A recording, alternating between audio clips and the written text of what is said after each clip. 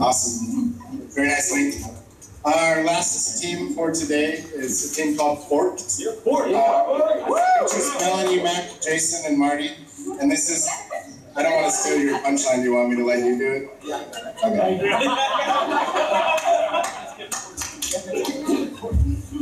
We are Fort. We app for people who can't eat good and want to learn how to cook good too. This is a very serious presentation, so please keep. Yeah, Let me introduce you to our team. All the way on the left, head chef. And then we have Mac, the dishwasher. We have Melanie on the end, back of the house. And Jason, front of the house. What is Fort? cool. But why Fort? Ingredients. What are they? Okay, so we've all had this dilemma, especially students at DVC, where you stay at work late, you stay at school late, you're just out and about, you're not really thinking about food, you get home, it's like 8 or 9 o'clock, you look in your fridge, and there's a jar of mustard, there's 2 whole pieces of bread, and there's some brown toast, right? It's like you just have, or you have a bunch of ingredients that like just don't make any sense. You know, you have like, I don't know, nothing but baking soda in there or something, whatever. The idea behind Fork is that you would be able to enter those ingredients into some kind of app, and it would spit out a bunch of recipes that you could make using only the stuff that you had at your own disposal, right? So that's what we did. Yeah, so, crazy, right? Yeah.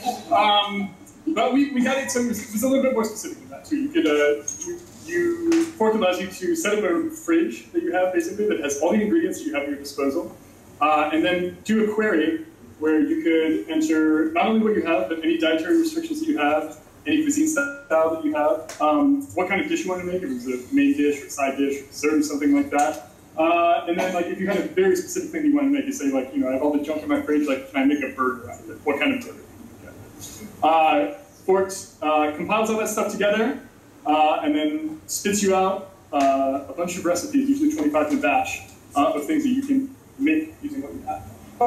Okay, that was one thing. But then we thought like, okay, like, I'm eating this, I'm this desperate idiot with this stuff in my fridge. What about my friends? They're also desperate idiots with other stuff in their fridge.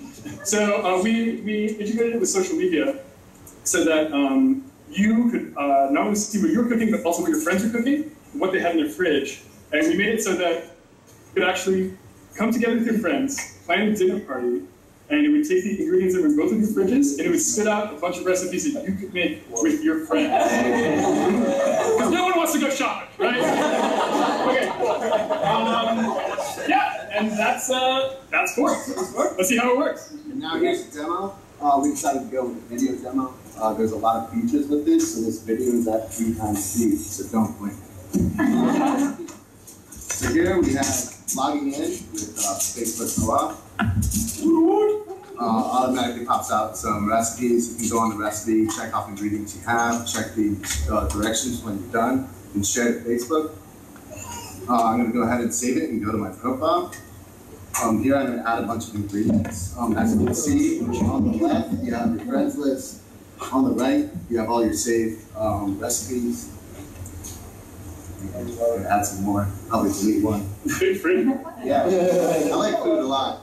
So now we're going to find a recipe, and you can enter cuisine. You can enter ingredients, or choose to use your own ingredients, but automatically populates it with the page. I'm going to show the search here. You can see it's all populated with stuff in my fridge. And now we're going to go back to my profile and search for friends. So here's a list of all the friends. Melanie looks kind of cool, so I'm actually going to go in. And then I'm going to invite Matt to a dinner party. So here I'm choosing a cuisine, I'm proposing a date and time, and I'm going to choose a location and try and spell San Francisco. Matt is logging in. You can go to his profile, and then the notification pops up. There's a dinner party. And it looks like it's bringing me out. I'm going to show you how to create recipes with my app. You create Marty's Giant Burger. I don't know how we can read all this, but There's some ingredients. Food things. 20-inch bun. You know it's going to be big. So there's probably going to be a lot of steps. So it's probably going to take a long time to ready. So here we go. There's more steps, almost there. Then I'm going to go ahead and write some more. Then do a cook time, insert a photo, and bam. They'll like it because it's awesome. And then sign out, and that's Fort.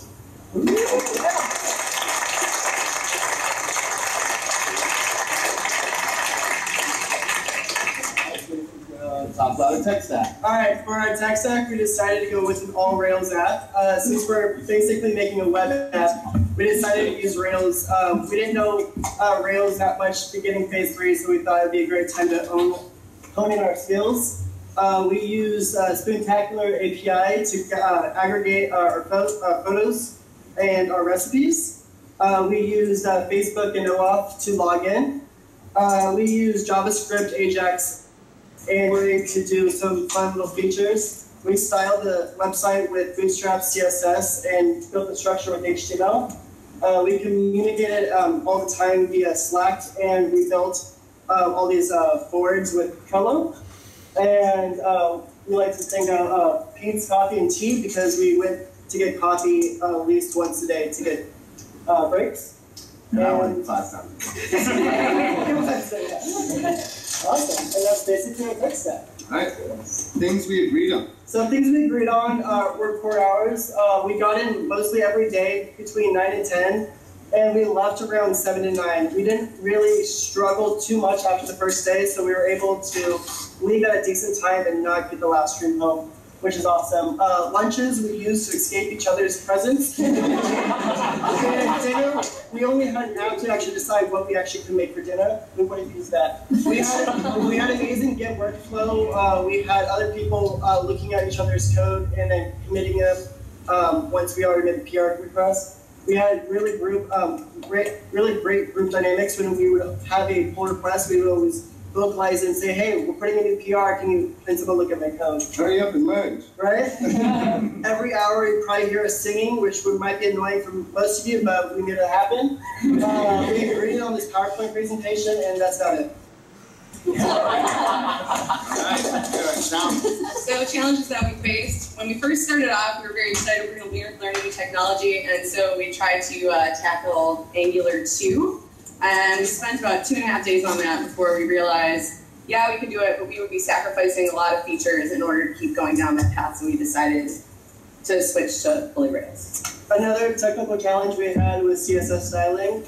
Since we had so many features we wanted to overcome, we also wanted to have a very uniform site. And it was hard to implement designs that would also accompany all the features we had. So there was also some styling issues, and also we wanted to make our front page very interactive. Our tiles would switch positions when they scaled, which was pretty sweet, and so we got that working, but overall CSS was challenging. Our overall group challenge that we all wanted to take on was beating Hunter's commit record. We'll talk about that later. We also... Did they do it? We also struggled with the deployment to Heroku, and who has not struggled with Heroku, except for maybe Max? Heroku often doesn't like to play Max. Jason's computer broke very early on, which if you are, not a developer and not familiar with this, it's kind of like you have those nightmares when you're a kid, when you're in class, and you look at, that's pretty much what it is. And the schema, I don't know disagreements, but we had some challenges. Shazam! So, I know what you all are thinking. That is a really sexy schema. And then you're thinking, is it weird that I'm thinking this is a sexy schema? But don't worry, the person to your right thinks so too. Not the person to your left, but that's okay, embrace it. So our schema, we have 15 tables, 6 object tables, and 9 joining tables, and then a lot of, the whole top of our schema was implementing the dinner party feature because food is more fun with friends, cooking with friends, and eating with friends. Great success. Great success. that fancy looking schema that you all just saw. Phase 1, are you all trembling in your boots seeing that?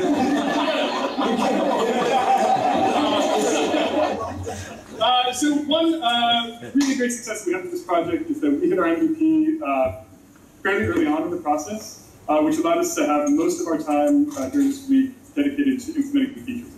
So we didn't have to worry about a product that worked, that did what we wanted it to do. We just had to worry about a product that worked in the way that we wanted. So yeah, a huge success was that we did end up beating Hunter's group's GitHub commit record with 446 commits. Poor Hunter. Most of them were just titled "Commit to Beat Hunter's Record." Cool. In the end, we ended up with a really good-looking, responsive app, which is something we all wanted because so many of our projects here at BBC, we get basic functionality, but we never really get the finesse that you want. So it was great to see something that actually looked good that we can show to people. And Marty had a personal goal. I got a haircut. Questions? What are they? Yes, Hunter. How many tests did you write?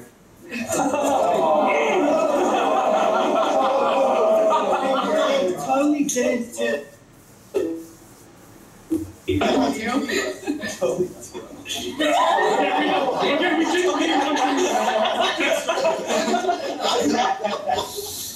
any other? More complimented questions. Yes, go. So the CSS looked really great, and I know that you didn't do that. So who did that in your group? Whoa.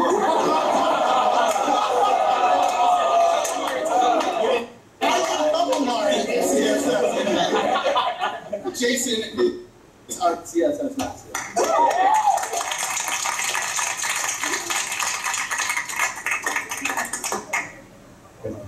Anyone else? Matt? What was it like for you BBC meetings and seeing your idea just come to life? It was awesome. Honestly, when I started BBC, that was like one of my main goal was to be a team lead. And like this group was so awesome. They were all very passionate about my project. They all helped it come to life, and it was great to see it happen. I was gonna ask, are you gonna continue this, and if you are you gonna make it mobile? Yes. I mean, there's so many like endless features with like having social media and actually both of them. Like, I mean, Facebook is never going to be enough.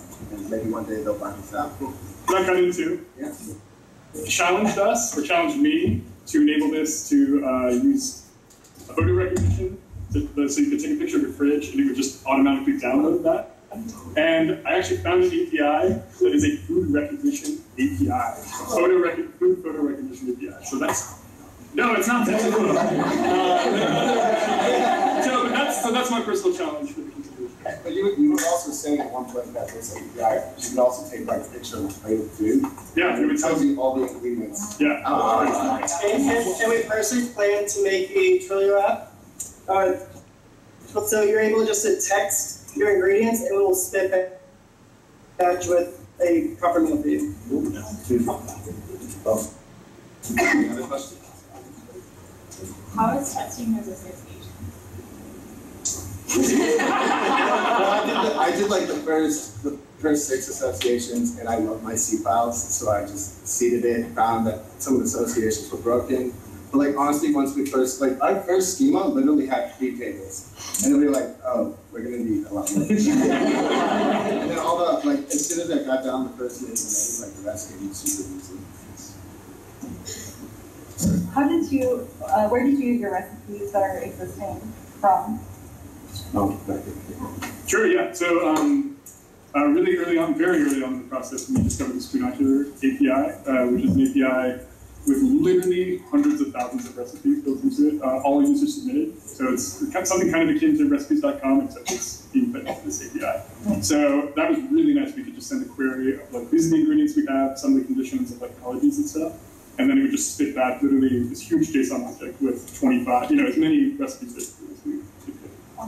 And then there was also like, I mean, that makes it sound kind of easy, but it wasn't really that easy. It wasn't really that. We had to manipulate this API, like literally when you saw me navigate to the recipe show page, It's literally making like 5 API calls, and I wrote a bunch of methods that ping the API each time, because each time we would just get back random information.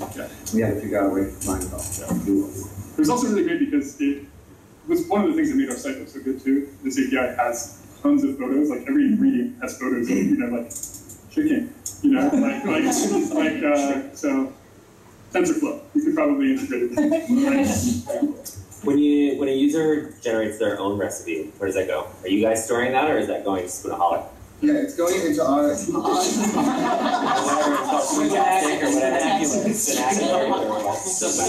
when you save a recipe from Spoonacular and when you create a recipe, it goes into our database. Once you save from Spoonacular, we actually only save like the ID, the picture, and the title. That way to pick up less stores, we can just make another API call. So when you create your own recipe, it's storing every single thing. It's creating ingredient objects, it's creating like all the step objects, and it's creating everything. How did you handle like ingredient synonyms? Like if mustard is the same thing as mustard, like is it yellow mustard, is it Dijon mustard? Like is there a library of legitimate ingredients? So again, that's Spoonacular. They have ingredients that they recognize. And it was actually kind of awesome. There were a couple times when we would misspell something, for example, and we would send that to Spoonacular, and it would actually, totally unintentionally, we would misspell something, send it there, we would actually send it back with the correctly spelled ingredient with the actual ingredient. What if the ingredient, what if it doesn't know what sriracha is or something? What does it do? Well, Mac put in styrofoam one time. Yeah. And it came back as styrofoam. So we had to write a bunch of conditionals. I mean, the picture of styrofoam didn't come back, but it like populated the fridge with styrofoam. You put styrofoam in the fridge. So that's where like all the like Ajaxing came in, where we like would hide everything that wasn't there, or like just block it completely from coming in. And you only see the picture and stuff. But we did have an issue where, like, a couple of times we would put in a specific ingredient and then the wrong thing would come back. Right. I don't remember what I put in, but it was I put in like cow tongue and then I got the cow beans back. I don't even know what a cow bean is. One more random question. When you have items inside of your refrigerator, does it take into account quantities? It does not. Okay. It doesn't take into account quantities. I didn't really want to do quantities because then you'd have to deal with like if you were to make a recipe, then it would automatically subtract all that from your quantities and stuff. But like, what if you only make half the recipe because you're only feeding yourself? So, I mean, that's something that we could integrate in the future, but I think that would take a lot of time. We really want to implement a bunch of other features. That's great.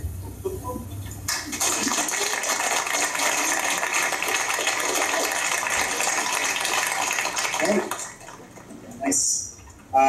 So thanks, Cerberus, Invisible Thread, Link, and Forked, and yes, I can't remember 4 things.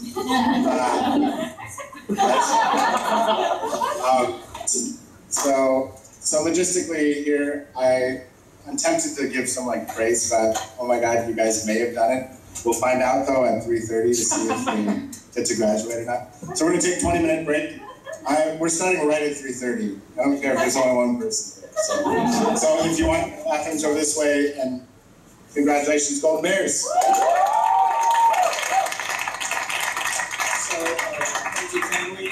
I know there's like a couple phase 1 or phase 0 people that are visiting. If you guys are interested in a tour, I'd be happy to give it to you guys. Take a walk around the space before 3:30 and answer any questions if you guys have any.